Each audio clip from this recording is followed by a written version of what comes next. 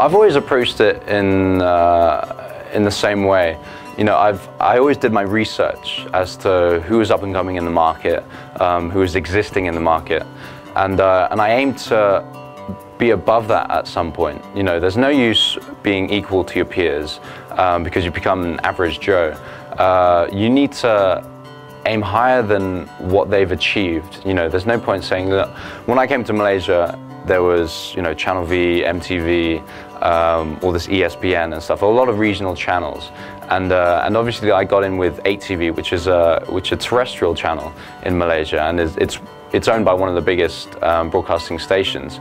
But I always wanted to go regional, so I aimed for, you know, stations like ESPN or MTV, and I always think that you need a goal and something to set yourself, but something that it would be more of a dream to get, but a reality at the same time. You really need to sort of think, I can actually do this, I can get there, and it's only a matter of choices and little routes that I take that will bring me to this point.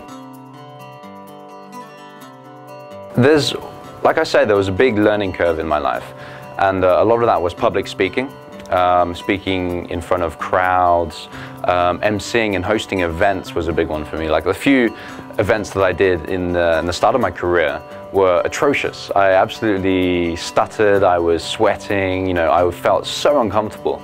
But it's all an experience, you know, you can't let that shy you away from becoming what could potentially be a really good personality or a host. So I took all those little lessons that I learned and I sort of compiled it to kind of like a gauze. You know, in experience in life, you make filters, and I always put questions or you know, moments through these little filters and gauges, and you come out with an outcome which, you know, you better yourself every time.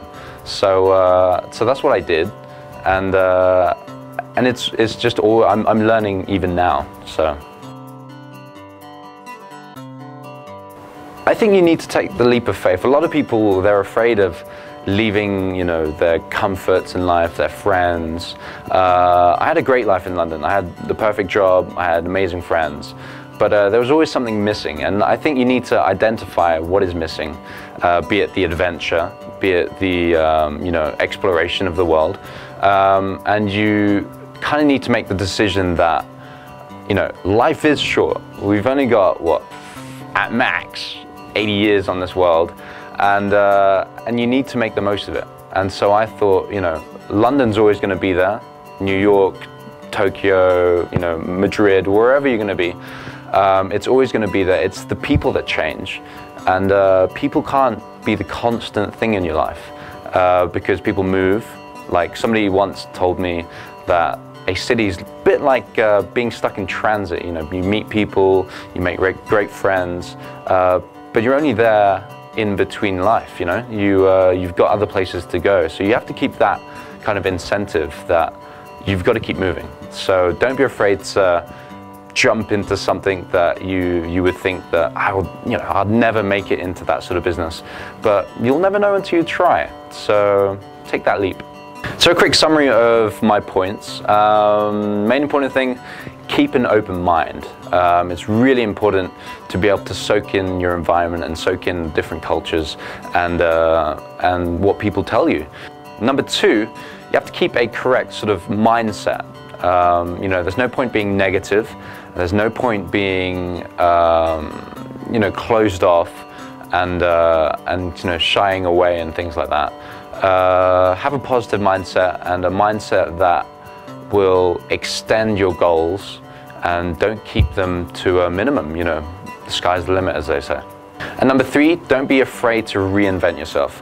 You know, be it moving to different countries, different cities, or even a different job that you never thought would be possible. You know, if you don't do this, what are you going to have? You know, at the end of the day, we only have our stories. And that's the only constant thing in life, is the tales that we can tell when we're old and, you know, sat in that wheelchair. So why have the one story? You know, never wanted to be a hairdresser for the rest of my life, and I won't want to be a presenter for the rest of my life. This is sort of just another chapter, so be free to explore. Number 4, aim to surpass your peers. There's nothing worse than giving yourself a roof, and when you hit that roof, you don't know where to go. You need to open up that door and leave it open. You know, the sky is the limit, and if there are people that you aim to be like, don't aim to be like them, aim to be higher than them. It's important to not set yourself a limit, in this sense that you can constantly keep learning and I suppose putting yourself a little level up. Number 5, be neutral. You know, it opens up so many doors of experience and challenges and just opportunity in general. There's nothing worse than putting yourself on a podium and looking down on people, because people don't like that, and they find it hard to open up to those sort of people, and you shouldn't be putting yourself down either. So try keep a neutral type of character, which is more intrigued by other people's characteristics. I mean, people love the fact that you're interested in them, and that's the way it should be. You should be learning from other people, other people's experiences. I'm Henry Golding. Thanks for watching The Blissplin. Make sure you subscribe, or leave me a message, or leave Hanny a message, any questions you have. I'll leave you with a quick quote. It's not how many years you have in your life, but how much life you have in your years. And some old bum told me that in a bar, and it's kept with me for the rest of my life. And I think it's been a good motto so far.